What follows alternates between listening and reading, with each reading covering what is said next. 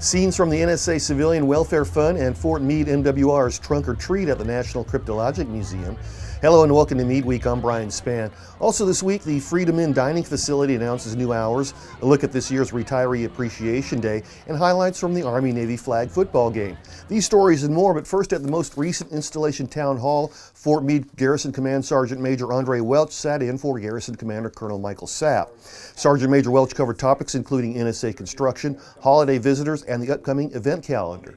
Fort Meade Medic and Kimbrough Commander Colonel James Baker also made an appearance promoting Kimbrough's new digital newsletter. I just want to let everybody know we have started our digital newsletter, Kimbrough Cares. So that's coming out on our social media platforms as well as Fort Meade. And this will each month cover topics. This last month was talking about our flu campaign, about our sick call. By the way, sick call is still active Monday through Friday, 05:30 to 7:30. We're asking, and this is open to all active duty service members, regardless of the service that you're in. You can watch the town hall in its entirety on our Facebook page. Just click on videos.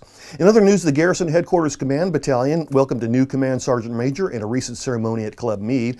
Outgoing Command Sergeant Major Brian Sanders relinquished his responsibilities to new Command Sergeant Major Gary Crease.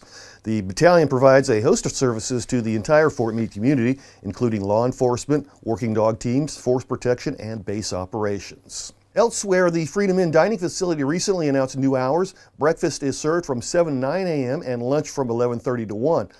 On the weekends, brunch service runs from 9 to 1 and dinner is served daily from 5 to 6:30. A side note, we should have details on the Thanksgiving service on the next Meade Week. Meanwhile, this year's Retiree Appreciation Day marked a return to numbers not seen since before the pandemic, with more than 400 retirees signing in. The Garrison's Director of Human Resources, Wes Smith, warming up the crowd at the event opened. Dozens of vendors, guest speakers, and Garrison leadership promoted all the services available for retirees. This year's keynote speaker, Maryland Department of Veterans Affairs Secretary Anthony Woods. We have a military that is going to be called upon to do challenging things at some point in the future. Your experience seeing everyone stand up here today makes that very clear. That as much as we love to preserve peace, that every once in a while we find ourselves in very tough times. And I'm just thankful for your service, but I'd also call upon you to see what you can do to encourage the next generation of people to serve. If you missed this year's Retiree Appreciation Day, contact the Retiree Services Office at Human Resources and they'll point you in the right direction. And turning to sports, the outcome of this year's Army-Navy flag football game, the 24th in the series, was in doubt until the very end.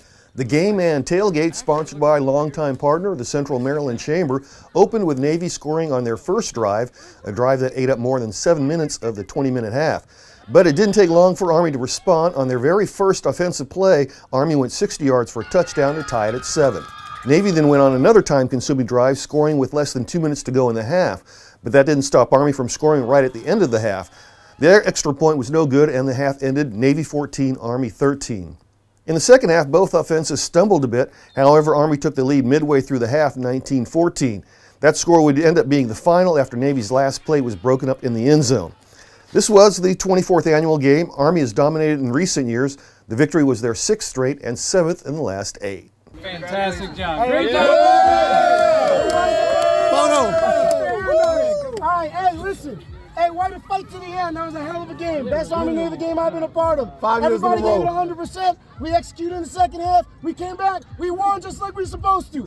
And finally this week, if you're watching the show before November 15th, a reminder that the Maryland Department of Labor and MWR's quarterly job fair is Wednesday, the 15th from 10 to 2 at Club Meade. As always, there will be a free shuttle running between the Army Reserve Center on 175 and Club Meade. Officials recommend dressing for success, bringing plenty of resumes, and being ready to meet potential employers. For more on the fair and a list of employers attending, go to meade.armymwr.com.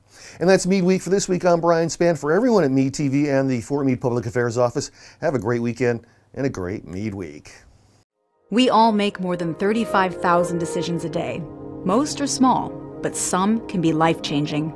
When it comes to taking care of yourself, the most important choices can be hard to make. Like having a tough conversation instead of ignoring a buddy's call. Or being there for support, not assuming things will just get better. Make the decision to be there for the veterans in your life, for your community, for yourself.